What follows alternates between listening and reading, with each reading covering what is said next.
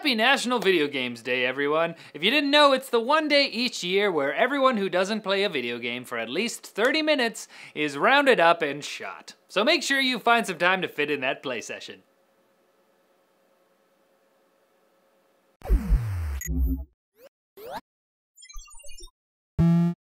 New details have sprung up online concerning AMD's upcoming Zen CPUs, namely their chipset. We know that Zen will use the AM4 socket on motherboards, but now we know those will be divided into 3 chipsets: the entry-level A320, the mid-range B350, and the high-end X370 chipset. Reportedly, we'll get our first look at AM4 motherboards in October, with Zen itself launching in February 2017, which is also around when Intel is expected to launch their Kaby Lake CPUs on the Z270 chipset. CPU competition might actually get interesting again. Shh! You'll jinx it! Sorry. MSI has finally taken the wraps off their long-teased VR backpack, and its name? The VR1.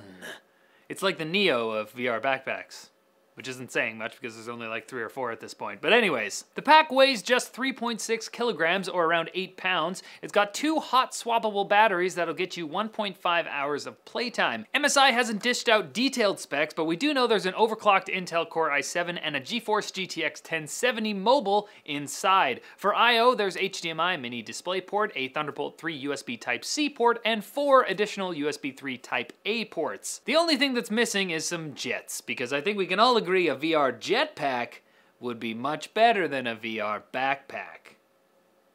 What are you gonna do? Next time, MSI.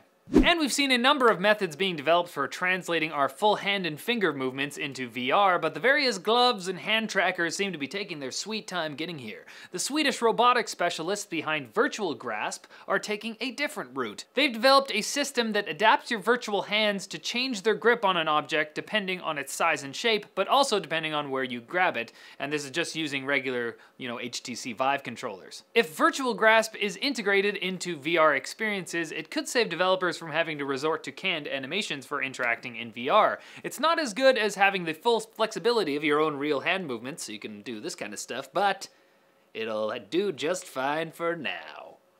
See, I want a VR thing where I can do this and confuse other people. It's time for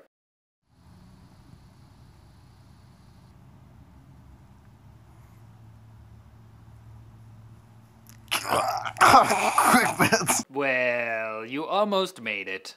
A valiant attempt, and one that will be remembered here at NCIX Tech Tips. Well done.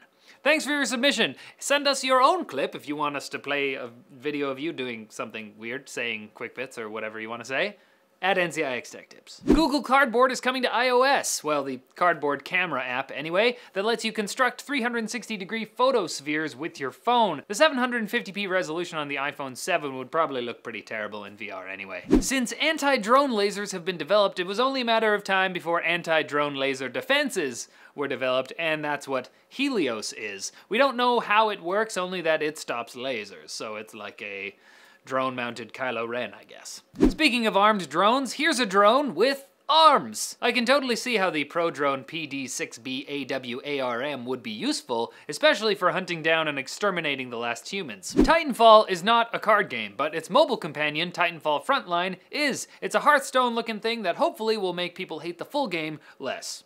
We'll see. If you own a GTX 970, there's a website where you can sign up to get your $30 from the 2015 class action lawsuit.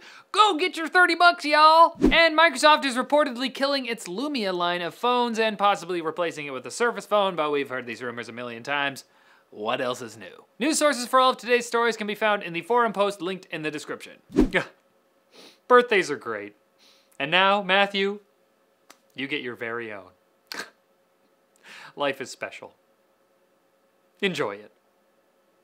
Hey, you want to win stuff? Psh, of course you do. So we're giving away a 10 terabyte Seagate hard drive for this month's Fans with Benefits. If you don't know what that is, all you gotta do to enter is subscribe to NCIX Tech Tips and comment on any video from a given month. And that's it. We announce the winners on the first Netlinked of the next month. And also, if you've been waiting for us to announce the winners of all our PAX giveaways that we put on our PAX videos, we have a few more coming out this week, so sit tight and we'll be announcing those soon.